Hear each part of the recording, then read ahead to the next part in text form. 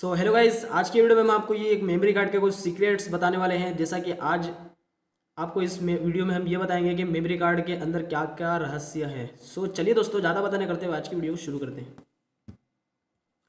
So guys, जैसा कि आप ये देख सकते हैं, ये मेमोरी कार्ड है। इसके ऊपर आप देख सकते हैं क्या लिखा हुआ है,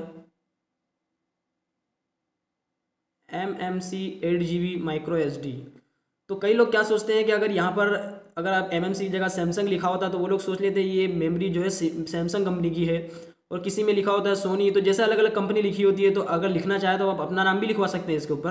दोस्तों, नाम लिखने से कोई मेमोरी कार्ड कंपनी की नहीं हो जाती। तो आपको जानना है तो आप देख सकते हैं यहाँ पीछे साइड थोड़ा मेरा यहाँ पे ख़राब हो चुकी है, मेमोरी थोड़ी घस चुकी है, इसलिए यहाँ पे साफ दिखाई नहीं दे रहा है, वरना आपको इस जगह पे साफ साफ दिखाई देगा। यहाँ पर लिखा होता है उसका मेमोरी कार्ड का मॉडल नंबर, और वहाँ पर आपको ये भी देखने मिल जाएगा कि कितनी जीबी की मेमोरी कार्ड है और कहाँ की है मेमोरी। जैसा कि ये मेमोरी मैंने खरीदा था तो ये मेड इन कोरिया की है, और यहाँ पर मॉडल नंबर भी काफ़ी लिखा हुआ है, इधर मॉडल नंबर मालूम नहीं मुझे।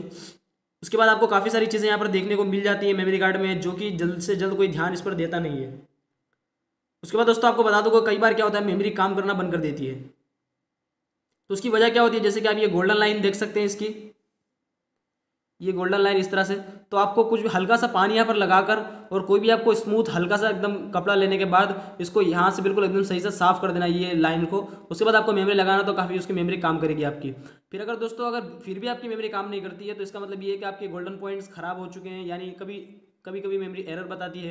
या कई बार ऐसा होता है हम मेमोरी कार्ड को लगाते हैं, कोई चीज़ अगर डिलीट करते हैं, फॉर्मेट करते हैं, उसके बाद फिर मोबाइल में जब लगाते हैं तो वापस से वो सारी चीज़ें वापस आ जाती है, तो मेमोरी एरर हो चुकी होती है। तो उसका एक तरीका और है, कमांड कंप्यूटर के जरिए से आप उससे फॉर्मेट कर सकते हैं कमांड लिखकर।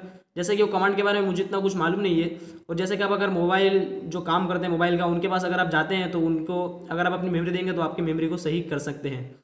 सो इसी तरह से अगर दोस्तों आप ये मत सोचिएगा अगर इस पर सैमसंग लिखा हुआ है तो आपने सैमसंग की मेमोरी खरीद ली, ऐसा कुछ नहीं होता है दोस्तों।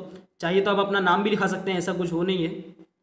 यहाँ पर आपको देखना है जरा, यहाँ पर आपको सारी चीज़ें नजर आ जाती है। और कई लोग क्या करते हैं कि मेमोरी कार्ड को चेक करने के लिए कि कितनी जीबी की है मेमोरी कार्ड, तो वो लोग अपने मोबाइल के अंदर लगाकर चेक करते हैं। तो सबसे अच्छा तरीका है, यहाँ पर एकदम छोटे अक्षर से देख सकते हैं, आपको लिखा हुआ होता है यहाँ पर कि कितनी जीबी की मेमोरी कार्ड है, यहाँ पर लिखा हुआ आपको मिल जाएगा।